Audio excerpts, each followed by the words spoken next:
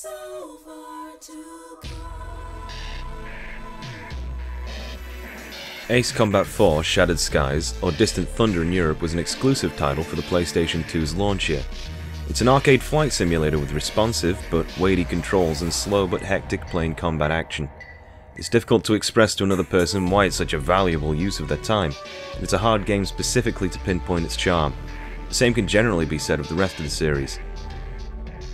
Though not the first game in its series, and technically not the first in the universe or canon, it marks a separation from the PlayStation 1 trilogy by taking more inspiration from near-historic Western wars, rather than what was at the time contemporary anime. It also distinguishes itself in terms of approach to storytelling, though maintaining a trope from Ace Combat 3 of playing with the protagonist's perspective. These two distinctions follow us through a quaint second trilogy in the series, proceeding with Ace Combat 4. This would be the first game to use birds as a metaphor for pilots and concepts. The seagull is shown here heroically, mirroring a certain airplane, hinted to be the main character of the game. To introduce us to this trilogy, we're greeted by a short cutscene from the perspective of an unknown narrator in past tense. The first glimpse we have into this universe is when he was a young boy, in a very homely Western European world with obvious anime influences. It is painted out with antiquated and folky watercolouring. He explains poetically that a cannon was created to shoot down the stars that fall from the sky, and that the same cannon also seemed to create war. It's to set up a tragic irony at the end of the cutscene, when a plane covered in flames falls from the sky, somewhat like a falling meteor, killing his parents. The reality of war is literally brought home, and it leaves a very morbid thought. In the face of apocalypse, humanity might well band together, but once it's all over, they're straight back at each other's throats. This begins the young boy's revenge narrative, as he looks for the Yellow 13 plane that accidentally left him an orphan. We then are pushed into an entirely different aesthetic. It almost seems like another time and place. The play is briefed on the dire situation of the war between the independent Uzian states and Erusia, across the entire Uzian continent. Erusia has won over most ground, given they have the Shrine of Railguns nicknamed Stonehenge, that can shoot down asteroids and redirect them, giving them near-total air superiority over the continent. The first mission takes place over the circular crater that instigated Stonehenge's creation. Though not immediately relevant, there's an interesting detail that they've begun building ports into it already. We're welcomed by a quote that will only become important in retrospect. Amidst the blue skies, a link from past to future, the sheltering wings of the Protector. It's only 5 minutes in and you're already getting prepared for the cockpit. Ace Combat 4 goes straight to the action, skipping the hand-holding. Though, admittedly for the first mission you're put into an open sky with very few optional hostiles. And it's just to get the feel for the air combat. There's some meek targets as well, just to get your feet wet. It's a deceptively simple game. It's an easy mistake to assume the game is too simple even. One of the three weapons is the machine gun. It fires where your plane is focused, and accounting for drop makes it unreliable. As the least damaging weapon, it can be fired without cooldown. The second is the primary missiles, which are heat-seeking. It requires you to keep the enemy within a certain distance of the cone of vision of your cockpit. In spite of the game's attention to detail, the plane somehow carries between 40 to 60 of them. Finally, you have the alternate weapon. The alternate weapon can be changed out before a mission and replaces your primary missiles when activated. These range from unguided bombs you drop with a wide area of effect to heat seekers that can lock onto multiple targets and fire in unison. Though the player can buy different planes and weapons, their capabilities never evolve much. It's just the efficiency of their gameplay. That said, when you do buy a new plane, it's hard not to feel the extra power throwing you around. And that's it. It's almost underwhelmingly simple, and yet the gameplay in action is somewhat hypnotic. Getting tailed and pulling a loop up behind the enemy to get a beat on their tail is satisfying. Evading enemy missiles in the nick of time is exciting. The game seems to encourage the player to flirt with death of their own volition and pulling off dangerous stunts. Because the movement of the plane is mapped to the stick like an actual flight stick, the one-to-one feel with the plane means all the action is in your hands, and it really is just you and your skill. As an example, if you aim your nose at the ground, the game won't correct you to prevent your crash. Unlike a few contemporary action games, there's no dedicated dodge or chaff mechanic. Evasion is entirely manual. The interplay of the lock-on conditions, depending on the direction of your plane, and evasive maneuvers requiring you to shift your nose can lead to some risk-taking as you're desperate to get your shot off in time. Fortunately, the scenario of the game is diverse enough to get blood from the stone of a simulationist control scheme. By putting almost ultimate power over the plane in the player's hands, they're also giving the player the ultimate responsibility of that. The game's map, which is seen before every mission, gives a good visual impression of the situation you're in without much speech. Stonehenge has a circle of air dominance around almost the entire continent. Another unexpected part of the charm of this series is that even the briefing screens can get you pumped and ready to play. There's a running bass line, there's a memorable motif, and there's a very stylish presentation. It can be difficult to make a briefing screen something you want to sit through. Very few games can do it. Many try and fail. Some of the secret likely has to do with how succinct they are in Ace Combat, but I wouldn't be afraid of saying that most of it is the aesthetic. After the flashback, it's Mission 2. The player, revealed on the last mission to have the call sign Mobius 1, is hitting their first base. This is another case where it sounds relatively simple, but it's not doubtless that many new players will crash during this mission, because of the type of flying necessary to hit grounded planes. Locking onto the ground targets, using basic missiles, requires a downward trajectory, and whilst decelerating can buy you some well-needed time, not paying attention to this may stall the engine. Contact with the ground is death, which should be avoided. To help slow players adjust, your CO recommends using the power lines on the ground to help you navigate. Keeping them in sight whilst not crashing is good practice before also having to shoot. It's a subtle tutorial which in no way bothers repeat players. But it could be all the help in the world to people not very familiar with video games. There's even a target in the midst of the power lines as a nice reward. The mandatory targets are in tight bunches, so using an unguided bomb to turf the ground is a viable option too. This is an example of how the scenario design can push players to make tactical decisions based on their briefing, and encourage different types of play. It's not something you think about when you're playing, but the moment-to-moment gameplay is very protracted. If you're playing well, there's a lot of planning that goes into your approach, and ideally interactions with targets are brief. A lot of the gameplay takes place outside of the actual attack. It's interesting how the limitations of a plane's aerodynamics-based maneuverability makes the act of traveling to a target 10 seconds away so interesting. Just as these missions begin to get a routine going, at Mission 5 you have a prolonged score-based goal. Until now it's been about eliminating targets, but this mission becomes a lot more free-form, with targets of different values wandering about. The game probably doesn't allow too many of these because a lot of the game's free-form decision-making depends on how much money you've earned in a mission in order to buy planes or weapons or such. At the end of this mission there's a twist. The Yellow Squadron has come to salvage the situation, though they're a little bit too late. That includes Yellow 13. Although the scenario is unwinnable and you're told to evacuate a base, you're allowed to try and fight the Yellow Squadron.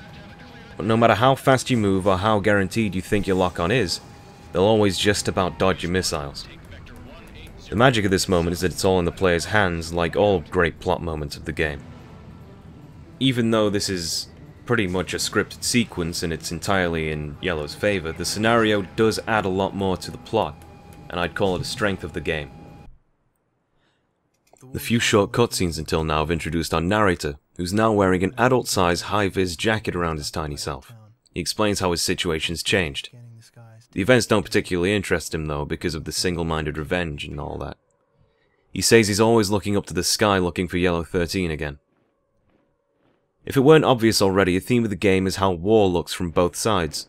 Not necessarily between ally and enemy factions, but between soldiers and civilians. The narrator was living with his uncle, playing the harmonica to the occupation of the local bar for cash in order to pay for his uncle's alcoholism. The uncle was at some point a taxi driver, but now fuel is rationed and the uncle is out of the job. The narrator lists other lifestyle changes, such as language, a lack of television, travelling via horse and cart despite the time period. It gives a good excuse for the almost World War II aesthetic of these visuals, but obviously it's more about how the war, which wasn't caused by the young boy, has effectively ruined almost all aspects of his life. And speaking of ruined lives, soon enough we meet our man. The introduction to 13 has just about as much charm as the opening cutscene. He's spoken of by other pilots as a legend, 64 kills to that day, the man who killed the young lad's parents and 64 allies, would otherwise be portrayed as a monster. But our protagonist's narrative of revenge is muddied by Yellow 13 as he plays the boy's late father's favourite song, and he asks him to play along on harmonica. This reinforces the connection between the boy and 13, reminding us why he's now an orphan. But it also shows 13's not as two-dimensional as it seems from the ground. You're forced to reconsider 13 without hearing a word from his mouth. In fact, he's not much of a villain at all. He has a lot of heart. His pride lies in not losing any wingmen, rather than his kill count. And the narrator describes the man as having compassion for his weaker enemies. If that weren't enough, when the narrator is abandoned by his slob of an uncle, 13 gives a home to him among his crew. At every opportunity, the narrator takes a moment to ridicule himself for his inaction or his immaturity at the time. To be fair to him, it's unavoidable. A kid like that can't be older than 7 based on his appearance, and he's ultimately very powerless, and he relates most of this in every cutscene as a self-criticism. It lends his character some humanity. Telling it as a flashback and focusing on regrets makes the story more about the narrator than the events around him, and using his experience is a good window to become invested into the world around it. It's somewhat counterintuitive, but it does work. He contrasts himself with the barkeep and the barkeep's daughter. The narrator admits to having a crush on the latter. They're heading the resistance operations in town, secretly collecting intel at the bar in the face of criticism for their service to their new patrons. Even now, whilst finding an example of true heroism, the narrator also finds a way to belittle himself once again. But that was only because of my tender age.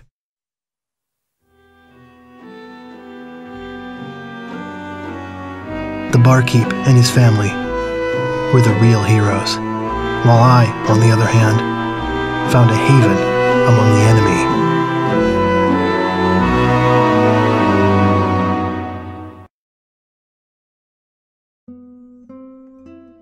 Whilst it's one thing to say that Ace Combat has fantastic music, just saying that is selling it short.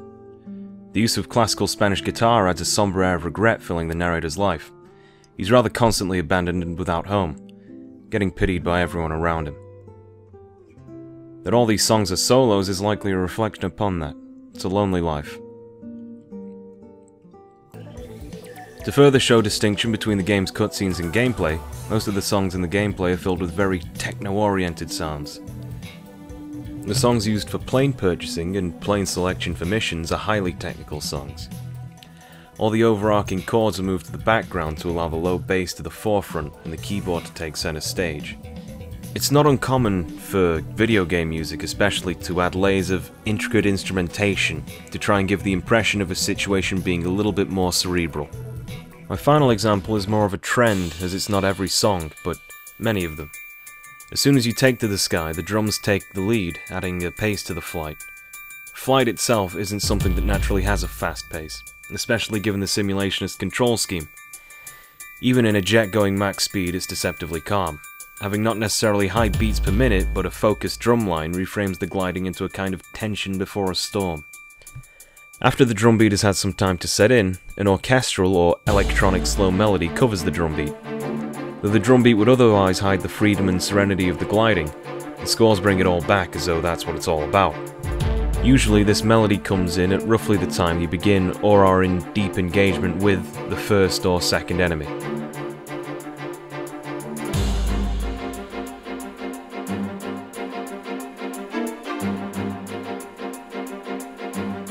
But there's also more generally tense, heart-pounding songs like the ones in Mission 6 and Mission 8.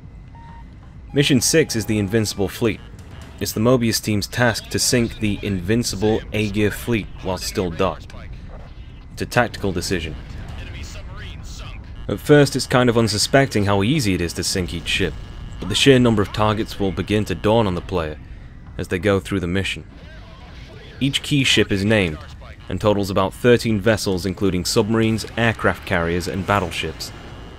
It's a simplistic mission admittedly, but canonically it's the difference between life and death for the entire war. Although the initial missions seemed irrelevant, this mission has more of a readily understandable context. Whilst the enemies are stationary, they still fire back from their cannons, and many submarines are sheltered in large water-bound hangars, so it's not exactly shooting ducks in a barrel. You might even need to break off to attack some enemy fighters. It does a lot for the mission that as you arrive, the fleet is already attempting to escape to water, and even the end mission untagged ships will eventually attempt to set sail. Once the mission's over, there's a moment of camaraderie for the attack that would begin the legend of the fighter known as Mobius 1. The Mobius Squadron breaks into the Hymn of Freedom, the Uzian national anthem. Which is strange because Uzia is a continent, not a nation. The landmass contains a collection of completely independent states with the Federal Republic of Erusia up in the northwest. The independent states within Uzia co-created the Independent State Allied Forces to combat Erusia's takeover of the continent. The continent. I suppose it's possible they'd share an anthem, given that it's assumed all the states contained within the landmass were relatively free republics and democracies. Well, for now anyway. Mission 8 is the eponymous Shattered Skies. It's a favourite among fans for its soundtrack, scenario, and its concept. It's a satellite deployment for the Allied Forces' recon effort. The Erusians are intercepting the launch. The player is tasked with defending the launch in order to ensure future intelligence, and the result is a large-scale dogfight, plane versus plane. The music is rocking and metallic from the start. You begin only seconds away from a proper confrontation. It's instant action. This is a perfect opportunity for me to talk about the title of the game. In the US and Japan, the game is labelled Shattered Skies. It's a description of a dogfight from the outside perspective. Contrails from a third-dimensional perspective, a la the ribbon motif of the results screen, look like a hairball, and large-scale dogfights have actually gotten named as such in reality. But from afar, from the ground level, where the sky itself is just the background to everyday life, a dogfight looks more like cracks along a glass dome, hence the clever terminology, a shattered sky. It's also a good descriptor for air superiority-based war. The European name of the game is Ace Combat Distant Thunder. It achieves the same effect. From an outside perspective, the most distinctive feel is the sound of the fighter jets achieving various Mach speeds whilst fighting each other. The cracking sound of sound barriers being broken is not unlike the sound of thunder in the distance. Despite Ace Combat 4's other regional censorship, I believe that this is an instance where both regional titles for the game effectively convey a large theme for the narrative and game narrative. Immediately in the mission, you're getting reports that friendly fighters are being shot down by Yellows. It's your first sign of the significance of the mission. There's an enemy on radio with a new, distinctive voice. On radar, there's roughly 8 enemies profiled in dark orange, showing their higher value targets from others, if you can see them through the 24 or so other planes in a tight knot on the radar. I feel like a broken record, but the scenario and the music really do make the scene. The mission's entirely dependent on a timer, and the amount of fighters you shoot down has a lower limit which is undefined. The player in this knot can opt to try their luck with the yellow forces once again, and whilst it's difficult, it's possible to tag one of them this time. If you do manage it, the yellow radio goes off in confusion asking who hit them, and they promptly exit stage left. Your radio buddies even commend you for it. As subdued as the commendation is, because it's optional, there's every reason to feel empowered by this. It's a fine example of narrative told through gameplay. At first, you couldn't even land a hit on one of them. Now you can barely catch one of the tails with a missile, and you almost feel like it's a crowning achievement. Whilst it's admittedly semi-scripted, because the game doesn't serenade the player, there's an ironic affirmation of the player's accomplishment as it's not seemingly predetermined, and therefore it's making it all the sweeter. This may be a good time for me to bring up the radio in detail. It's got 2 primary roles. You get feedback during gameplay, and there's 5 good examples I can think of. The distance and relative angle of enemies. When you chase down enemies, they complain. Then when the enemies chase you down, they express their intent. When they fire missiles at you, your comrades tell you to evade, and when you shoot them down, you hear them panic. That final note is important. Hearing your enemy be unable to save themselves due to your actions on its face is quite horrific, but it's also a fantastic way of showing you've achieved victory. The way it makes me feel is usually successful, but that feeling isn't nearly sadistic or psychopathic. It's more like a definitive and diegetic way of showing that you've achieved your goal. The second role the radio has is to impart the game's narrative and scenario. You receive orders and you hear scripted enemy and friendly dialogue about the situation or their intentions.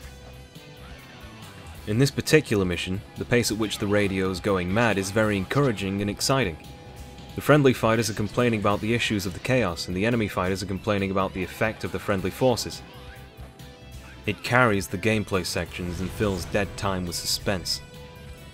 The running theme of my commentary is that there's so many otherwise disparate elements that, when removed or isolated, they might leave the game completely uncompelling and a mess. When you put all of them together, they're worth vastly more than the individual components alone. This mission's interrupted by a bombing squad once enough time has passed. As a test of if you've properly dealt with the initial forces, attacking the bombers is naturally more difficult if you haven't taken down many planes, so it acts as a kind of soft test of your skills. At the end of the mission, you can actually watch the rocket launch. It's one of the many advantages of the perspective of a pilot. Although it is possible to miss it if you're not around or you're not savvy enough to look in the right direction. The disadvantage of trying to tell a narrative through gameplay is that the player can and will unwittingly miss or fail to participate. And there's every chance the mission could fall flat if someone simply didn't attack the Yellow Squadron or didn't watch the rocket launch. But managing to do either or both of these things make your initial playthrough feel somewhat like it's your own.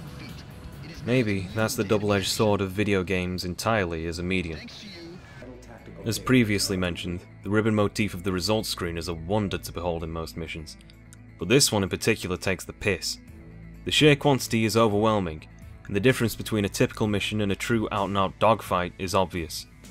These results screens are a brilliant addition. They're mesmerizing.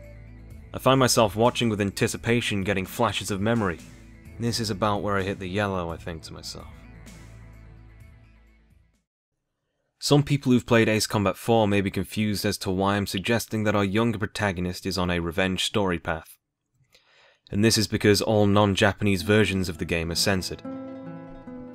In the Japanese version, there's a still and a line where the narrator says that he'd stolen 2 weapons with the intent of killing Yellow 13. 2 years prior to release, there was a rather infamous shooting at Columbine High School in America. The image and concept of a child holding an offensive weapon would be very sensitive at the time in America. The effort of the censorship even goes so far as redrawing frames of the child, which only imply that he has a weapon from his body language.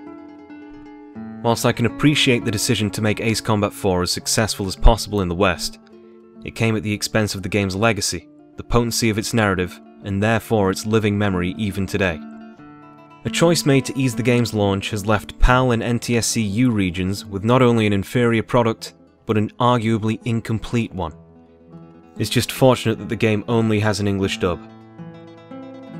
Anyway, with regards to the plot, the boy could never actually manage to approach 13 due to Yellow 4's presence, his wingman-ette and the only other stable member of the Yellow Squadron. The cutscene sets up 4's place very succinctly, by not giving her much more than an implied character by a gentle demeanour and implying other characters are afraid of her. The barkeep's daughter, for instance, was jealous of how very close Yellow 4 and 13 are, having developed a crush on him herself. The narrator never mentions how disheartening this probably is. He's well and truly forced into the role of the observer once again, and it also gives him another reason to hate 13. The writing makes Yellow 4 a fearsome figure, despite doing no direct wrongs. Simply because of 13's aloof presence as well, all he seems to care about is a mysterious enemy pilot. Mission 9, Bunker Shot. Another score attack mission with bombers at the end. I don't think the mission has a lot going on really, but I have to make note that there's going to be a few missions like this that I have to leave out to consolidate into other, later missions. They typically only serve the purpose of expanding the legend of Mobius 1 by having him take on larger and larger tasks. To do that here, the game takes on imagery from the landing of Normandy, changing what was an abysmal storming of a French beachfront into something that actually went pretty well. Well, if the play is good enough anyway. Mission 10, Tango Line. In an earlier Mission 7, what seems like a routine bombing run results in Stonehenge carpet bombing the airspace. You get to see the cannon's power firsthand and how it can somehow remove anything from the sky above 2,000 feet. You're forced to retreat through a rather large valley out of the area. Stonehenge is a set of 8 railguns, and the shells themselves are designed to destroy comets. so having remotely detonatable explosive shells isn't too unthinkable, but it's left to the player's imagination for how it's possible to completely remove the airspace above 2,000 feet. After some hefty victories, your team makes a daring mission back under the umbrella of Stonehenge. It's intermittently laying down covering fire for the research bases in the area of the Tango Line. There's a rather rocky topology that requires you to go above the 2,000 foot instant death threshold in order to destroy some of the targets. It shows the scenario has really begun to further its trust in the player. The topology can also let you avoid SAMs and AA guns, which are positioned atop mountains by risking flying within the mountain rifts. It's one of the better designed 3D areas of the game. This is also where a rather considerable complaint comes with how punishing the game can be. Many missions run up to, if not exceed, 20 minutes of gameplay, entirely without any checkpoints.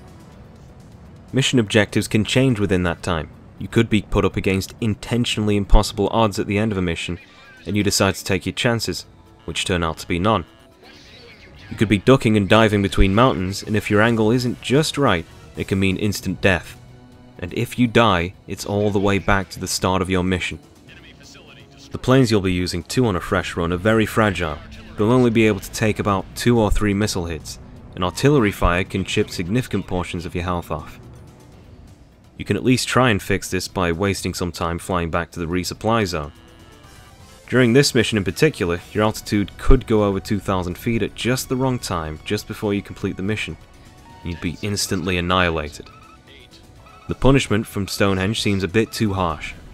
It's mostly not a problem because it's well telegraphed over radio, and to argue the perspective of the narrative, if you're caught in it, you instantly understand why this cannon gives the Erusian forces complete air dominance. But on the odd occasions that this cannon has caught me, and including my memory of my first tries at playing the game as a youngling, it's been very demotivating to see much effort simply vanish. That said, when you do accomplish yourself in these rougher scenarios, things go very right. The next mission also concerns Stonehenge, and has a nod back to Ace Combat 2 with a special guest. There's no covering fire this time, but you're escorting a civilian airplane being ambushed by fighters. There's an informant on board who helped build Stonehenge.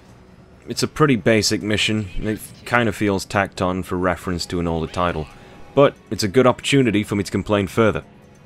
Your friendly pilots in the game don't really do much. They occasionally steal kills from you, and sometimes they even get in the way of the enemy, but by and large, it's up to the player to win the fights.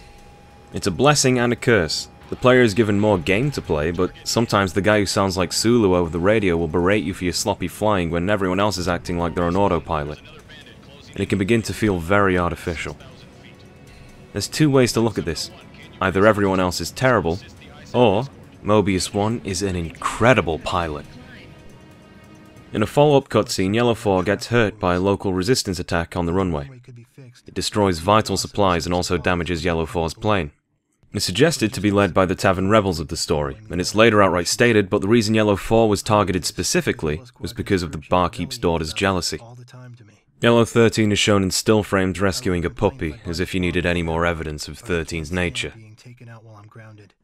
The dog's been following the protagonist around since the beginning. It's never narrated upon at all. Its place in the story is non-existent. It's a cute footnote that adds a great detail in the scenes. Perhaps it's a strange attempt at an animal mascot, or some kind of pun on dogfighting. During this cutscene, the report of an attack on Stonehenge comes in, and the Yellows scramble. Yellow 4 takes flight without any missiles, possibly to alleviate her engine troubles.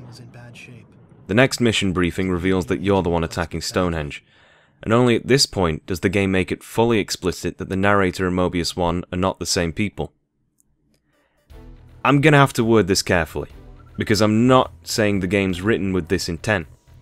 But it's not uncommon, and I'd say under 10% of the time a player's first experience would be to make the assumption that Mobius 1 and the narrator may be the same person in 2 different time frames.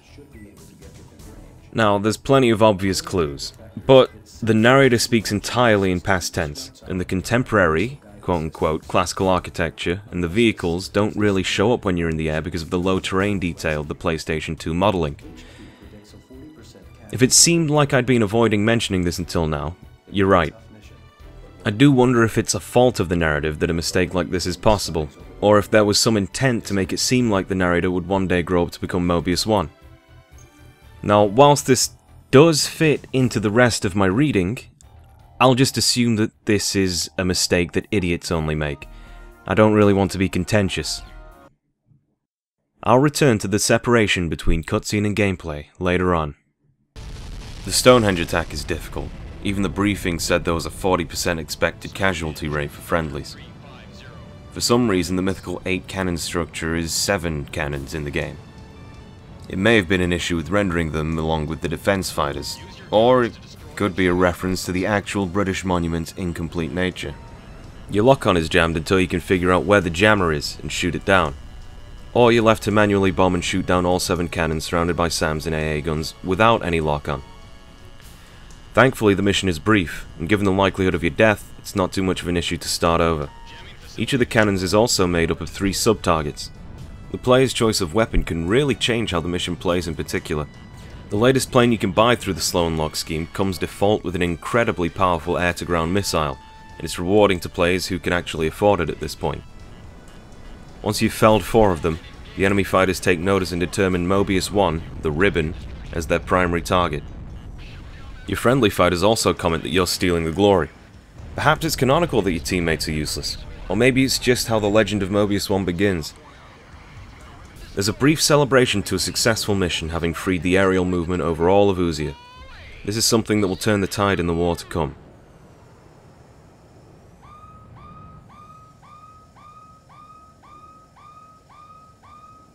The Yellow Squadron was too late to save Stonehenge, but they engage with you regardless, possibly recognizing Mobius 1's insignia. The music sets the stage once again. It's the same theme from when you had to retreat back in one of the earliest missions, but this time there's no option other than confrontation. Again, to the radio, the way your teammates react with desperation helps to sell the scenario. It's during this fight the player can finally take down a Yellow. The game will reveal that it was actually Yellow 4, however. 4's plane trails smoke through the air as Yellow 13 demands that she ejects. And then, after that, he asks his squad if anybody saw her escape. It's all but confirmed that she's dead. The kill feels almost unearned with the narrative context around it. Mobius 1, the other aircraft are withdrawing. That's a confirmed kill on a Yellow. It's a complete victory for the good guys. The narrator witnesses a moment of weakness for 13 as he holds Yellow 4's handkerchief. It's a rare glimpse into 13 from 13's own perspective. The way he blames Yellow 4 for going up injured, with a plane in disrepair, rings hollow. He likely knows that 4 going up was in order to protect someone that she cared for very dearly, because he begins to talk about how he'd met her when she was a child. These brief lines imply a deeper history than was suggested by the barkeep's daughter's jealousy. 13's mourning is powerfully written for how understated it is. The metaphor from the beginning of the game of the ducks, which come up when the kid remembers his dead parents, returns. They seem to come up when characters reminisce on the dead, and the breed doesn't seem to have a particular symbolism about that, but it's clearly used to re-evoke the feeling of loss. Without giving the viewer much time to stew, 13's back at his job. His best pilots are leaving to fill out other fronts, while he's got sunk with the rookies. The Yellow unit looks in dire straits. You've turned the tide of war, but from this perspective, it only makes one pity 13 more and more. From this point on, this man who's been presented as a pure and legendary figure begins to only more deeply suffer. Yellow 13 gets his hands on an Allied news article and praises Mobius 1's attack on Stonehenge. He sits alone in his usual chair. The shot seems designed to look notably empty without 4 by his side.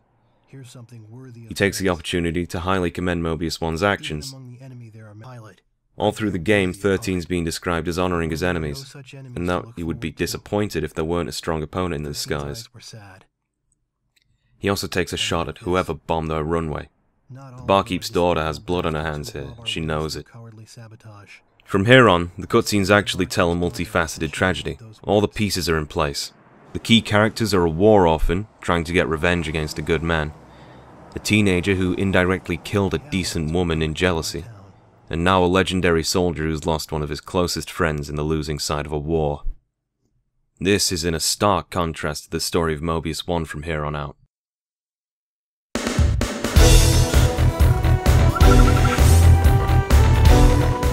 The scenario is pushed towards the north end of the continent.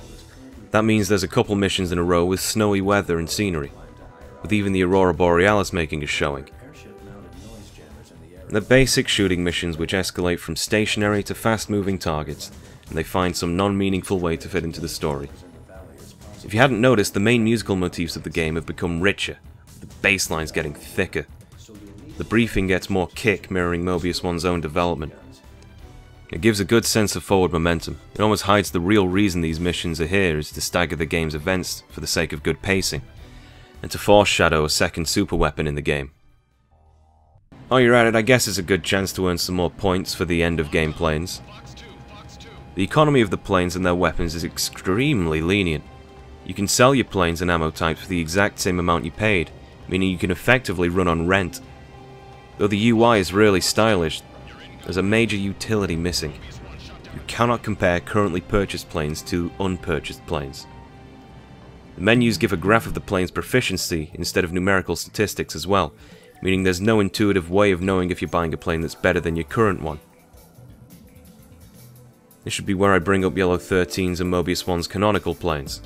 Through the entirety of the game, and even named in your HUD insignias, the Yellow Squadron fly the Russian Su-37. In real life, this was an experimental plane first flown in 1996. It never saw active service. It was a heavy modification converted from the older aircraft Su-27M. At the time of the game's release in 2001, it was considered cutting-edge technology for its advanced electronic systems. The developing company, Sukhoi, even compared it to the Terminator. This is an irrelevant detail, but in 2002, the only plane of its kind, after extensive testing outside of its capability, a portion of its tail broke off. The pilot ejected from the plane, leaving it to fall, and it went down without ever finding a buyer. Now on the front cover, in concept art and advertisement material, Mobius 1 flies the F-22 Raptor, a plane thought to be the best of its kind. The final model, based on the YF-22 prototype, was first flown in 1996. Lockheed Martin had won the US competition to design a plane that would generate complete air superiority, and it was planned to enter service in 2004, which happens to be the year that the game takes place in. At the time of Ace Combat 4's release, the plane was still considered somewhat experimental, though it was finalized. Internal politics, the per-unit cost, and continually more limited production figures began to make its formal adoption seem less and less likely. Again, irrelevant details, but it did indeed initiate active service in 2005, a year behind schedule. However, because of incredible cost, a lack of direct air-to-air combat from Russia and China, and because no other countries were nowhere near caught up with the air superiority, the F-22 was deemed overkill. In 2011, its production was halted and superseded by the inferior F-35 Lightning, which was cheaper and a bit more contemporary. No single F-22 was ever downed. In recorded simulated combat, a single plane was considered lost. The remaining 187 operational craft still see active service. In many ways, these two planes went on to be considered legendary by enthusiasts, and the question of F-22 versus Su-37 has been known to destroy friendships. If you felt like this section was irrelevant, that's just about how Mission 13 and 14 feel as well. With that short break from the story, we return to the narrator. Mobius 1 and ISAF push further north, and the town undergoes dramatic militarization, as Aruja makes it a new front line. The city is in northwestern Uzia called San Salvacion. It bears more than a passing resemblance to France under German rule during World War II. Under the cover of night, the barkeep's daughter finds herself fleeing after trying to plant more bombs. Somehow the young lad managed to hide himself better than her, despite him opting to wear a high-vis jacket. Though she evades Erusian authorities, 13 himself confronts the girl, and he knows it was her who planted the bombs on his runway. There's a bit more subtext here because of what he admitted after Yellow 4's death. It is her fault that Yellow 4 died, but she's also just a girl like when he first met Yellow 4. The scene dwells on the moment before the narrator pops out of the shadows and points his pistol at 13.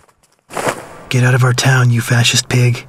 Prior to this cutscene, the lad said he'd carefully considered the words he'd confront Yellow 13 with. Perhaps in the moment he'd chosen different words. Regardless, he chose poorly. They weren't words he believed in, and they weren't words that fit the situation at all. Eruja aren't even fascist, but they were perhaps just as painful to 13 regardless. 13 simply asks if that's what they really thought. After all, 13 had given the lad a home. He gave the girl a means to live by. The days they shared didn't seem too miserable or sad in his eyes, but under the surface there were many unfortunate circumstances he did and didn't know about. He killed the lad's parents accidentally. He stole the young girl's heart. He was part of an occupation that fundamentally changed how they lived their lives, and a part of a war that took away their childhoods. Despite facing the barrel of a gun, 13 still remains in control of the situation, and they can only run when he tells them to. The narrator just lost his opportunity to declare his hatred and his one true chance at revenge as well, and the girl's one-sided crush was unravelled directly by her own actions, the blood on her hands. It's a peculiar choice, but the director and staff chose to represent your opposition force with clear Nazi imagery. This was a conscious choice. The nation is characterized by its militarism and technological prowess. Also, the only head of state mentioned in the game is the supreme commander of their military, assuming he's alone, perhaps mirroring how Hitler consolidated the powers in Germany. And yet, the circumstances aren't identical. It borrows imagery and the instantly understandable moral dynamic of Nazi-occupied France, and accompanying Nazi imagery, like other works at least, and then wears down the assumption that you have. Our quote-unquote Nazis are racially diverse. They have honor and respect. However, Erusia are canonically a federal republic. I've been avoiding referencing external materials, but part of the tensions leading up to the war was not only the Ulysses Comet that Stonehenge was built to combat, but also the Uzian refugee crisis caused by the natural disaster.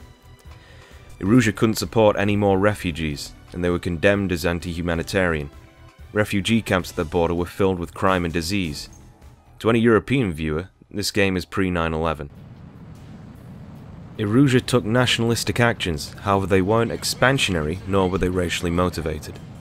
I won't linger on the point, but it's common in the West today to say that nationalism is inherently immoral and racist. This isn't likely the view of the creators, who were Japanese, a country filled with a strong sense of cultural unity and national identity, created through war and hardships with its neighbours. To compare with Erusia and its soldiers, the resistance is portrayed as cowardly. A child pulls a gun on an unarmed man to rescue his crush from a non-violent confrontation about how she killed a woman in cold blood and was ready to kill another. If Mobius 1 is a hero, who are the true villains? To complete this history lesson, the war began with Erusia's surprise invasion of San Salvacion, and the boys' home being lost to an explosion. This brings us to the 15th mission, the Emancipation of San Salvacion. The resistance fighters, including Barkeep, halt the blackouts to aid visibility of ground targets for you. There's not only bogeys, but also optional yellows buzzing around, and they'll give you quite a chase if you aren't ready for them. It's a well-detailed map. The game uses the radio to elaborate on the narrative and gameplay. Occasionally, the local resistance radio crackles through, describing events from the ground. The music here is more slow-paced and a bit more reflective than other songs. This is where the war started, and it holds a solid place in the story of the game. The bar is somewhere down there after all, and even the boy. Helicopters float between buildings, and there are plenty of ground targets, so you can actually get quite close to the ground, showing how both modern and somewhat classical it is. The town square resembles the Arc de Triomphe, complete with somewhat Nazi-looking banners. The events borrow from the liberation of Paris from Nazi rule, actually. The yellows here can be downed, though they're difficult to get a shot on. After taking out 4 of 5, the 5th tries to leave the stage, and you can even give them chase. This is assumed to be Yellow 13. If you do chase and attack him, you might even get to see those famous sharp turns he makes, as he avoids every last missile you throw at him. He once held proud that he'd never lost a plane in his unit, and now even that's gone, if the player is proficient enough anyway. It's another example of how Mobius 1's legend is largely in the player's hands. Many may not even know about how much is optional. You'd imagine this would be more important in the narrator's life. There's details about celebrations in the streets, and rounding up of remaining troops. A point's made of it, and the boy and girl have gotten their liberty. And yet, instead, they follow their regrets, and travel with the retreating Erusians, looking for Yellow 13. Mission 16, Whiskey Corridor. This mission is uncomplicated, but it's not easy. The clusters of enemy tanks are tight with AA and SAM weaponry, with buzzards flying around support overhead. And there's many bunker-type targets that take more than just one missile to crack. This means that you have to risk taking careful double shots at them by going slowly, making you easier prey to anything that can return fire. The desert sand dunes means that it's easier for enemies to hide than you. There's a lot of ways to die. It's difficult to put it into words, but the game truly does escalate in difficulty. Even on normal, it forces you to earn the heroic status that Mobius 1 has gained, and it does this mostly through target placement.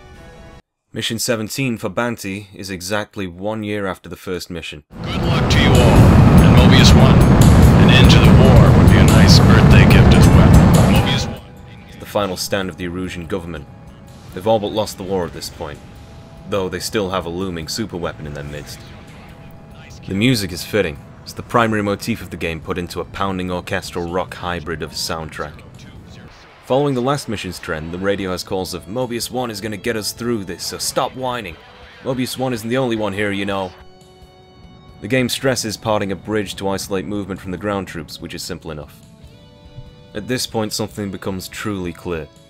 As you've approached closer and closer to the Erusian capital, there have been more and more craters.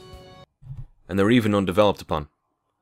Outside of Erusia, there are man-made bays and structures built into the craters, no matter how devastating they were in location, or they're in otherwise nondescript landscapes. However, in Forbanti, the Erusian capital, a lot of the city has been sunk and pulled onto water by the meteor fragments, and it remains that way. No work has been made at all to rebuild the city. It's possibly because of a lack of resources. The war began because Erusia claimed it couldn't support more refugees. Perhaps there was some truth to it. The Supreme Commander of Erusia is found dead, with his wife and child sheltering nearby. The game seems to linger on this detail to show that the war is truly over. Once you've cleared the ground targets and the timer rolls down, it's finally time. The Yellow Squadron comes back for one last round, having fully rotated their members other than 13. He still puts up a hell of a fight though. This time it's all or nothing. As always, their evasion tactics are supreme. There being a 5-plane formation, it's very difficult to cover your tail, and the AI does seem to use its numbers to open you up, whether it's intentional design or not. As the hardest winnable air-to-air fight in the game, it's a great test of skill. It can almost feel unceremonious when you finally bag the last yellow though. There's no fanfare and there's no feedback. Great job. There are no aircraft remaining on radar.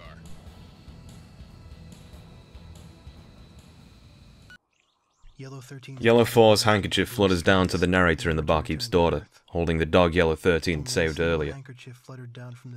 It stresses the realistic setting, but the game's not shied away from such earnest and sincere happenings in the narrative so far. They both feel that it's only right to dig a grave for 13 and 4 using the cloth.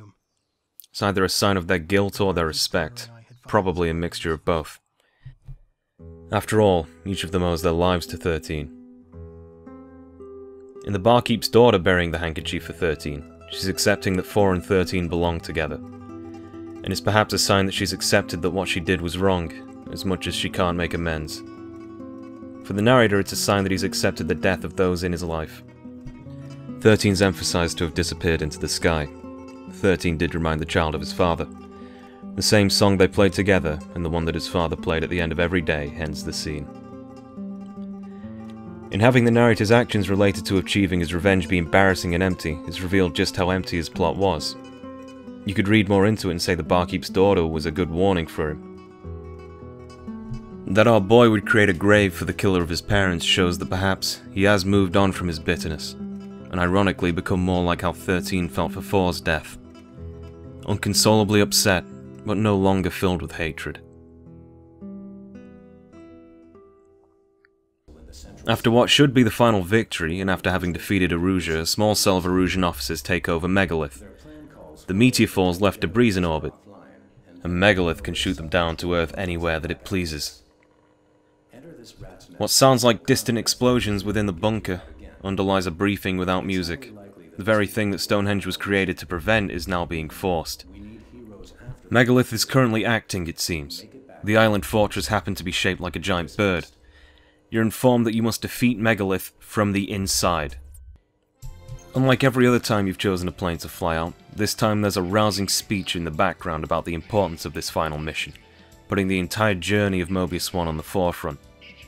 This is the final battle, the final time to defeat the enemy that brought chaos to our continent. Megalith. Rex Tremendi. The flames of hatred scorched the skies, igniting Gaia's funeral pyre. For this scene, I don't believe there are enough words to express my adoration in the world. So far, Mobius 1 has been put on quite a pedestal. But this mission outright compares him to Christ. The intro, Rex Tremendi, takes from a 13th century Latin hymn, Deus Irae, or Day of Wrath. The original poem is from the perspective of humanity begging Christ for mercy during Revelation and Christ's judgment on the world. The mission song Agnus Dei builds on this theme, named after a Catholic prayer with regards to Revelation. In a way, Mobius 1 is a person with tremendous power. He could put that power to any use, but he chooses to have mercy on the continent. This is how I believe the lyrics are meant to be interpreted, from the outsider's perspective, praying Mobius 1's success to destroy Megalith. The idol roll I mentioned all the way at the beginning, showing the heroic-looking seagull as Mobius 1, is finally re-referenced. Now showing the entire Mobius squadron as seagulls. From a certain perspective, the individual symbol of the hero becoming many shows that this isn't the experience of one pilot, but many. There are more people in the sky than Mobius 1, and without these people, not even he could have turned the war. However, he is still the shepherd that ushered them all to this point. There is a reason that all the planes are ordered to follow Mobius 1. The religious symbolism is taken even further, if that's even possible. Megalith's lasers are being cast into the sky continuously. Meteors, or stars to take from the initial cutscenes analogy, fall from the sky as in Revelations 6:13. You're met with 15 optional yellows without 13, after a few seconds of flying anyway. Who these are is a mystery. Perhaps they're 13's ex-teammates who'd been spread through the country. Perhaps they simply wear it to create fear, like a type of war paint. In the latter case, they're adorning the iconography of their hero, hoping it'll bring them luck in battle, as he was Erusia's Mobius 1 at some point. Regardless, they seem to deserve their status, and they appear to have the AI of the boss squadron. If these enemies are skipped to the final objective, the entire Mobius squadron will be destroyed, and the yellows will gang up on the player. However, 15 yellows in 20 minutes is more of a daunting task than you might imagine. But, if Mobius 1 does join the fray, you can save every last one of them. An echoed electric drum beat slams in the background, and lyrics continue to roar. Lamb of God, who takes away the sins of the world, have mercy upon us. Grant us peace. The accompanying radio relays the ongoing operation from the land operatives infiltrating the facility, holding their own, waiting for someone, anyone, to disable Megalith's power generators. There are 3 routes to each one. 2 through the bird's feet, and 1 by its wings. This is flying through a corridor. Though the game teased you with this in the valley flying segments, this is taken to the logical extreme. The spacing is so tight and precise you'll feel like a hero having accomplished it. The game adds more, possibly unintentional, tension by having the UI screen pull up and the notifications constantly being on screen. The targets have some differentiating architecture, which means that the left or center can be approached from either direction. After this, the music changes to a track named Heaven's Gate. The 4 missiles expose themselves and make themselves targets. It's very difficult to take out all 4 of them without preempting them. The one final larger missile hides within its own silo. One final corridor, and then that's game over. Mobius 1 survives the war, unarguably getting the grandest of send-offs that a nameless, voiceless protagonist could ever get. After having experienced one of the most disgustingly over-sincere scenes in any video game, the final cutscenes finally cut to the modern day, whenever that is. Our narrator gives us the context for our narrative, only in its closing statement. The cutscenes have been written as a letter to Mobius 1 to explain who Yellow 13 was, and to ask Mobius 1 whether or not 13 was happy being shot down. The question rings a little bit more deeply with the context of the final 4 months of his life after Yellow 4 was killed in action. They were probably the worst in his life. You'd imagine that the narrator, who knew him personally, would know this, but it's a very Japanese sentiment that only in battle can you tell so much about a person.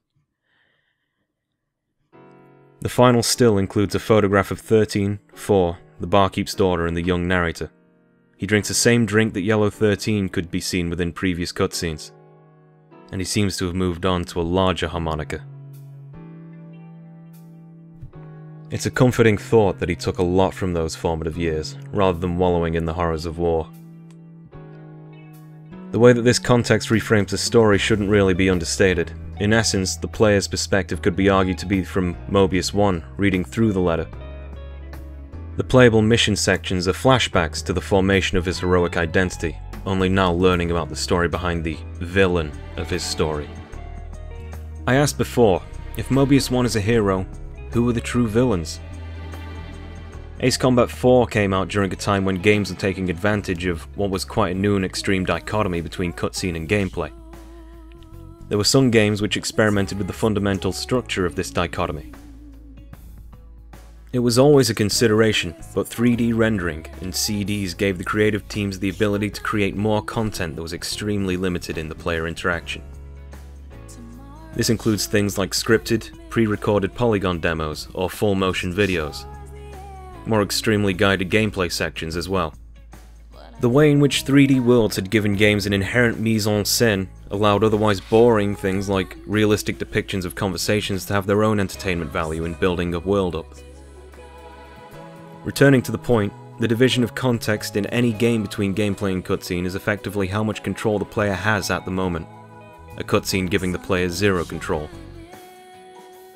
Our narrator, through his entire story, has been part of a world that moves around him despite his best efforts. He couldn't save his parents, his life was drastically altered by occupation, he was too young to do anything for war efforts, and he never killed 13 and he couldn't get the girl. As if he were doomed from the start, full-motion videos themselves have a definitive and fatalistic way of playing out. You can replay a cutscene a million times, but you'll never be able to change the outcome, unlike gameplay where the same mission can play very differently. The meta-narrative of his story is how fundamentally war can affect your life, creating prisoners of circumstance, and it promotes this even down to the presentation. It's from here that we can compare Mobius 1's story, one where at so many points you write your own story of his heroism, through your own actions. There are large examples. Outside of 4 and 13's deaths, every interaction with the Yellow Squadron has some implicit choice. You can still fight a losing battle, you can still catch a Yellow in Kamona.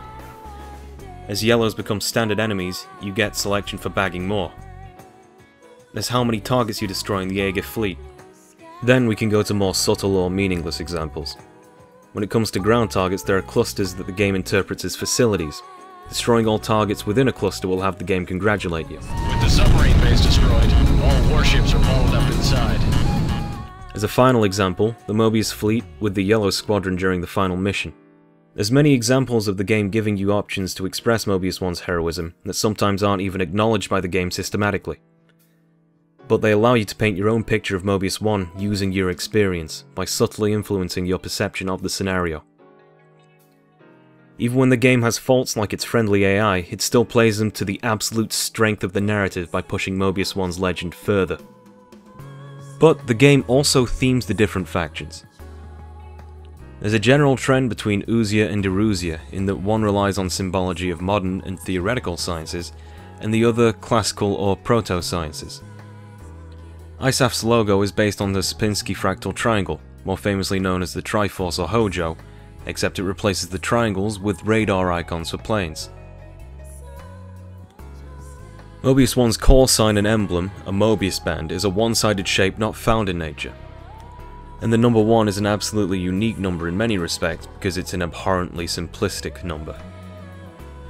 To compare, Erusia's flag is an aperture that surrounds 7 stars. The aperture is better known today for being a component of camera lenses, but the technology was originally made for telescopes to filter how much light can be let through the lens, helping in the focusing process. It looks upon 7-star constellation. The best I'm aware of is Pleiades. The reason I think this is because Pleiades was once used by historic man to judge the seasons, according to ancient writings anyway. And this fits with the theme of Stonehenge. The best theory of its existence is that it's a kind of circular shrine used to estimate seasons of the year according to the stars for the sake of crop farming. As for why I believe it's a telescope's aperture, it's because the major theme of stargazing is in the game. The stars fall from the skies, and the only named Erusian aces, save for 13 and 4, are all named after astronomers. These examples are only in New Game Plus, however. From Mission 1 there's Wang Zhenyi, and from Mission 7 there's Francisco de Vico, for example. As for Yellow 13 and 4, they're both suitably unlucky numbers, 13 being a Western number for bad luck for an unknown reason, and 4 being an Asian number for bad luck because it resembles the pronunciation of death, or shi. To go further into numeracy, Erusia's Stonehenge has 8,192, which is 2 to the 13, total computers, split between 8 railguns. 8 is the Chinese number for good fortune, but in Mission there's only 7, which perhaps coincidentally is a Western number of fortune. The Yellow Squadron's alternative name is the 156th Tactical Fighter Wing Aquila, and their emblem features the Aquila constellation, which represents an eagle. 156? I have no reasonable assumption as to its significance. Here's a few more errant notes on the numerology, and there's patterns that I haven't really got any idea of. There's a few more powers of 2. Yellow 13's 64 kill count that was first announced in the beginning, which is 2 to the 6. And each individual Stonehenge railgun having 1024 computers, which is 2 to the power 10. But I haven't quite gotten a decent theory on these. Through the game there's a large focus on circular geology and structures, namely the numerous craters in Stonehenge. It's simply a trend, I think. It may have been to show off the rendering power of the PlayStation 2 to create convincingly modelled circular structures, or it could have just been a coincidence. As for what all of these mean, there may well be very little meaning to glean from this other than the game's theming. Maybe Erusians look at the stars in the sky and the Uzians look to theory and concept. Without saying much, it subtly implies a kind of cultural distinction between the two otherwise interchangeable sides, and without condemning one as outright evil. You could infer that Mobius 1 and ISAF are the new hotness, and that Erusia are stuck in the past. The close ties to seasonal star systems in Stonehenge could suggest that for the Erusians times are changing. If there is a deeper meaning to the symbology, then I couldn't pass it. The theming is at the very least an excellent tool for telling the game's excellent story. I've heard criticism of post-4 Ace Combat style of storytelling, that the cutscenes and gameplay tell conflicting stories about war's terror, and war's joy. That they never meet head-on to hash out their differences. It's a criticism influenced by the Metal Gear-esque introspection. It's very popular among self-appointed game critics. My take on this is that they aren't irredeemable contradictions, but they're internally consistent, contrasting truths. Part of being a hero is accepting that you must kill good, honourable people. Fine men go out to die for their countries in meaningless wars, yet that doesn't make their actions meaningless. Both civilians and soldiers can be victims as well as instigators of great evil. Sometimes a lie can be made in good faith, and sometimes a lie can be made in bad faith. It's in this way that Ace Combat 4 builds up a complex morality and a natural ambivalence that makes it so human despite the otherwise very concise and dramatic narrative. With the moral conclusion being a still frame of an adult who fondly keeps a photograph of the man who killed his parents, nostalgically and gratefully asking the person who killed him if the thrill of battle had at least made Yellow 13 die a happy man. Even through the terrible things that may happen in our lives, we can reflect fondly on them for the simple joys despite their pain. Even through your own irreversible wrong decisions, in the end you can look back on the experiences with both regret and a smile. I began writing this not exactly knowing why Ace Combat 4 is held up so highly in my mind and heart. It's a great game with snappy and involving play. It increases in complexity and difficulty. The story is entertaining and heartfelt, along with some fantastic 2000s Namco music. But I think that Ace Combat 4's secret may be that the whole is greater than the individual components. The game strides forward with an overwhelming confidence in what it believes that it is, and what it wants to say. It's written with the talent of ex-Ghibli staff in such a way that it satisfies a surface analysis, character analysis, and deeper reading, backed up by a fundamental understanding of the way that games are experienced by the player. I think what I've been trying to say this whole time is that Ace Combat 4 is a very well made game, a good one, and that it deserves to be played and remembered.